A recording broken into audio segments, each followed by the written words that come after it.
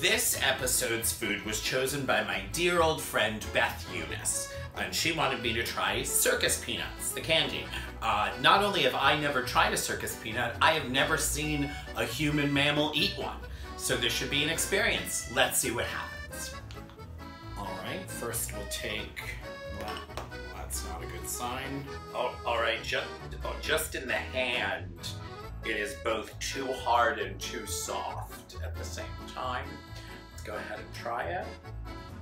Oh, what? Is that banana? Oh my. Oh. Oh. It's like you're chewing banana wallpaper paste? I don't know why, but this tastes like what childhood lymphoma would taste like. Nope. Oh, nope. Hello.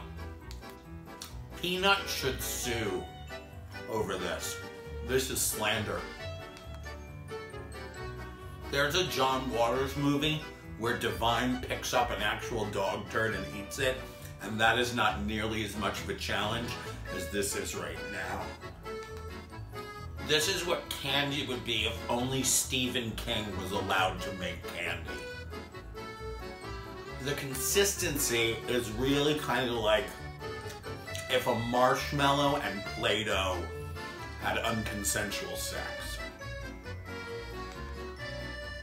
I'm not gonna lie, I owe candy corn an apology, slightly.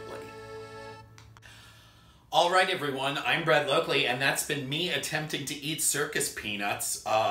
Caution and public warning, please don't. They're monstrous. However, one of you has already sent me a recipe for a circus peanut salad that apparently was a Southern delicacy in the 1960s. So I'm going to attempt to make it now, and then I'm going to eat it in front of you for the next episode, and then I'm probably going to walk into the ocean and die. See you soon!